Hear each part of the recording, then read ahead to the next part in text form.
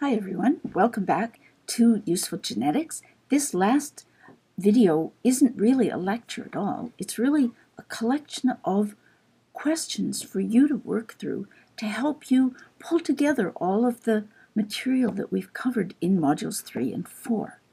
And I'm presenting it as a set of frameworks for predicting the phenotypic effects of mutations. And these frameworks you should think of as sets of ways of looking at the factors that matter.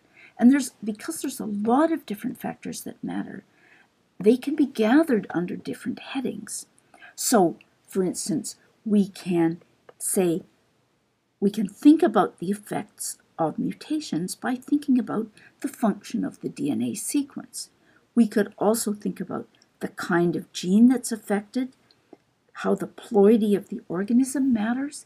Each of these encompasses a number of different issues that we have to deal with.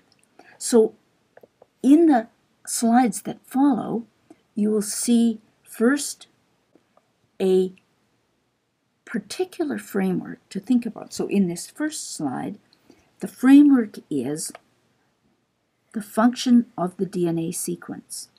And within that, the issues are whether or not it's coding, is it an intron, is it regulatory, is it a centromere or a telomere sequence, is it a sequence that has no function at all?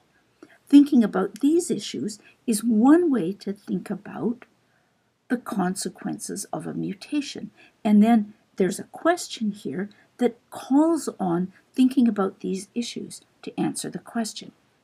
And what you'll see in the subsequent slides is just more frameworks, each with a list of the issues that arise, and then a question to think about it.